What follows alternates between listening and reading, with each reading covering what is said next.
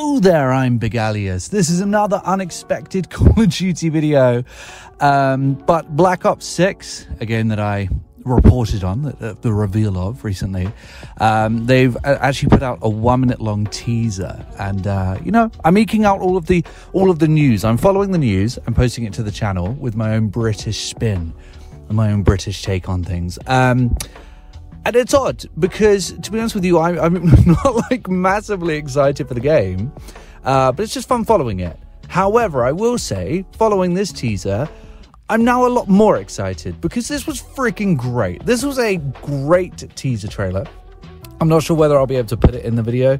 I guess it all depends on whether I'm willing to take that risk. But if I do, I'll maybe screen cap a closed caption version of it so that you can see what they're saying, but I'm certainly not going to include the audio. It's just a 1 minute long teaser. It's black and white. It's moody and gloomy, and it's freaking awesome.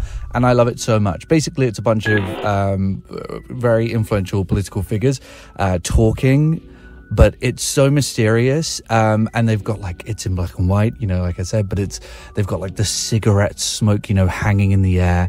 They're saying very conspiratorial stuff. It's got freaking Saddam Hussein in the trailer, which is bizarre. It's also got Margaret Thatcher.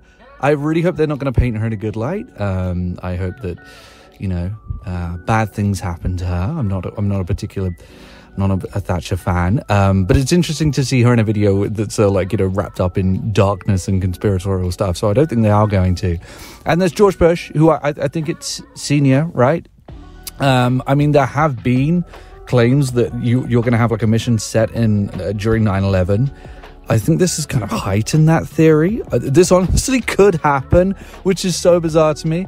It's so interesting that this game, all of these Black Ops games, with the exception of a couple, have been set in these sort of past eras. We had the Cold War stuff. Well, we had the Vietnam stuff. We had the 80s Cold War stuff. And now we've got 90s, maybe even early 2000s. It's going to be so weird playing one of these games during an era that I was alive during, and honestly potentially skirting into areas that I was honestly quite nostalgic for. So that's going to be very interesting. But yes, the trailer is exactly what I wanted it to be. This looks very Black Ops 1 coded, in that, it's very political.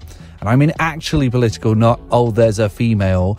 No, it looks like a very political game, very wrapped in its dark conspiracy theory stuff. And that is exactly what I want from a Black Ops game. So I've gone from, I don't know, do I really care, to, okay, actually, you know what? I hate you, Call of Duty, but you've got me again. You freaking got me again, dude, because, yeah, I'm actually kind of looking forward to this. This teaser was absolutely badass, and if they carry on in this tone, then we could be in for a great game here. Hopefully it embodies the spirit of Black Ops 1.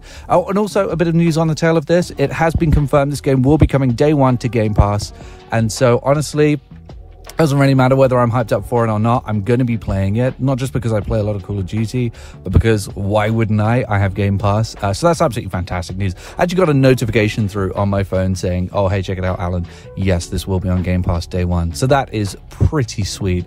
But yeah, Black Ops 6, awesome teaser. Check it out with the audio because it's a great atmosphere.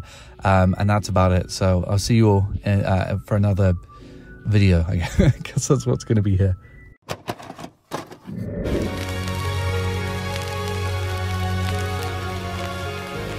PlayStation is only $149, and you can also get leading titles.